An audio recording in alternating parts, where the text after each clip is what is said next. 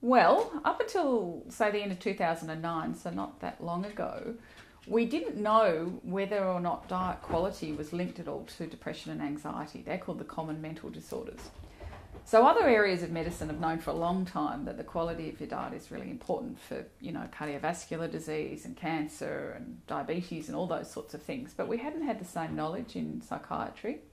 But since the end of 2009, there's been a lot of studies done looking at the relationship between the quality of your overall diet and your risk for depression and anxiety, the common mental disorders, and showing pretty unequivocally that the two are related. So if you have a diet that's usually, pretty healthy and high in fruits and vegetables and lean red meats and fish and that sort of thing, you're at reduced risk for depression and anxiety, according to some of the studies.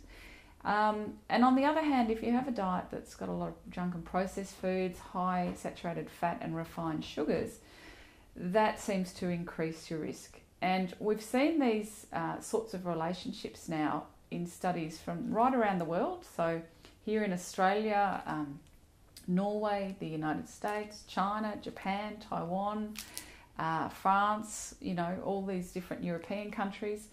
And really importantly, we've seen it in adolescents and children as well.